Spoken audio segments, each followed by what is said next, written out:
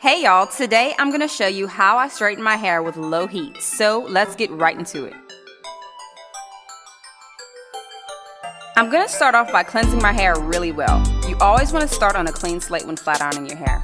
This is a perfect time to clarify my hair to remove any product buildup that can bake on my hair during the straightening process, which can cause damage and stiffness to the hair. When I rinse, my hair feels squeaky clean as expected, but no worries, I'm going to replace the moisture with a double dose of conditioner in a bit. Here, I'm using a daily moisturizing conditioner to replace the lost moisture in my hair. Good moisturizing conditioners are lower in heavy oils and butters and higher in ingredients such as water, aloe, glycerin, honey, panthenol, and that's just to name a few.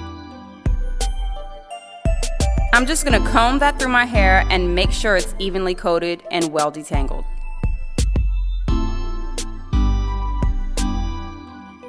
After about 5 minutes or so, I'll rinse it out and on some more conditioner. This time, I'm conditioning my hair with a protein-based hair mask to balance out my hair's moisture protein levels. Doing this is going to help maintain my hair's internal moisture levels and prevent my hair from being overly stressed. Look for hydrolyzed protein in a good protein treatment because these proteins tend to bind stronger to the hair fiber and have long-lasting effects. I'm just going to place a plastic cap on my head and sit under a hooded dryer for 15 minutes. After my hair's been rinsed, I towel dried it to remove any extra water and begin prepping my hair for blow drying. I section off my hair into workable sections and use a heat protectant spray that contains hydrolyzed protein and combed it through evenly. You want to begin protecting the hair before it even comes into contact with any kind of heat. Next, I'm using a few drops of a silicone-based serum.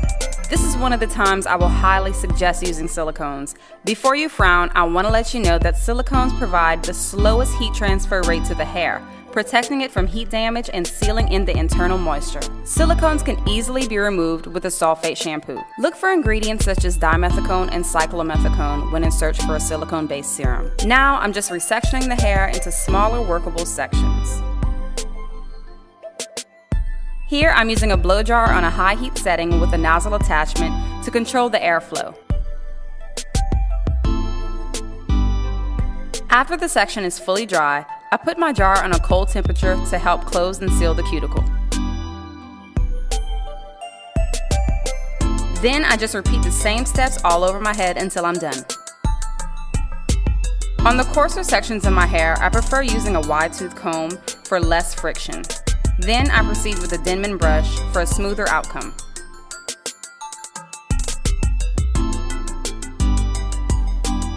And when I'm done blow drying, this is the outcome. Super big, voluptuous hair. Now onto straightening. When choosing a good flat iron, it's best to get one that's made of ceramic and has various heat temperature settings to suit your specific hair needs. Here I'm using the Tame Flat Iron by Vanity Planet. Be sure to click in the description box below to get a 70% off discount code. Working in small sections, I'm going to start straightening my hair using the chase method. I know by now you've probably heard of it, but let me explain for those who don't know about it.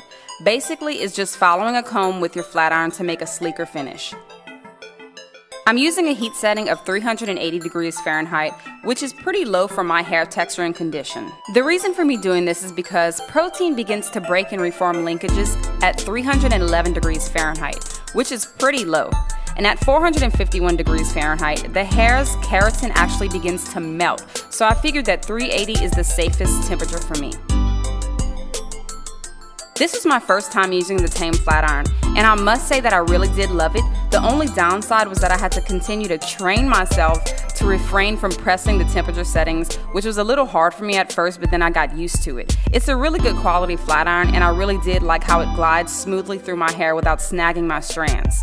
It's important to note that using a lower heat setting on hair that's not already heat trained or chemically processed, it's going to result in a more textured look rather than a bone straight look, which I'm okay with because I can get a smoother result on second day hair. You can check out my satin roller set tutorial here to see how I maintain my straightened hair.